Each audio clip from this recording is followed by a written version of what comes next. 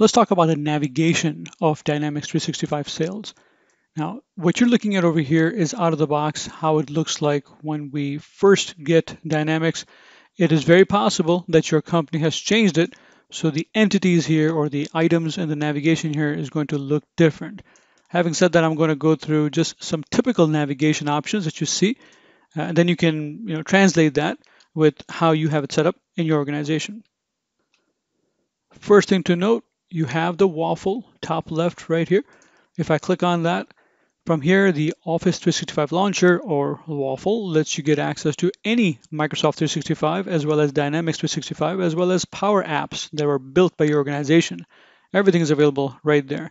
You can even click on Office 365, it will take you to the home page, which looks like that, office.com. Then there's the Sales Hub right here. If I click on Sales Hub, it shows me all the different apps, all of them which are available as business apps by my organization. These are apps within Dynamics. These are apps also built using Power Apps by my organization. So everything is one click away. I can even search for an app. And if I have the capability, then I can click on Create New App and I can make it from here as well. Up top here, I have Search. I can go ahead and click on Search and just search for any entity within Dynamics. After that, I have task flows. So different kind of flows which are already provided to me. I can execute them from right there. I have an assistant over here, which if I clicked on and I was at a place where it gave me additional insights as to what I'm looking for. There's a plus sign right here, which lets me create a record very quickly from here if I wanted to. A filter button over here, which lets me filter for information. The settings icon, the help icon, take me to Microsoft Help.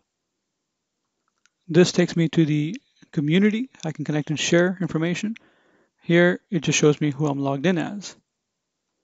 Now on the navigation to the left, all this information depends, once again, how things are set up in my organization.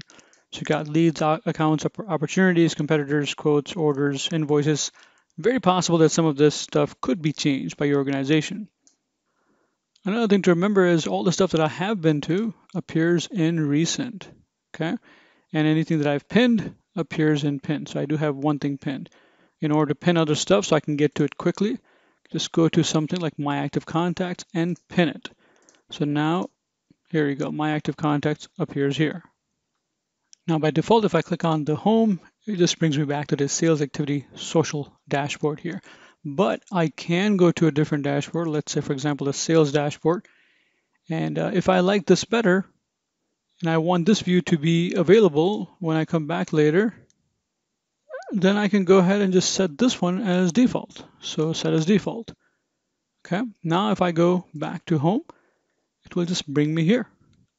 So definitely feel free to customize the way you want. It makes the most sense because you'll be the one using it.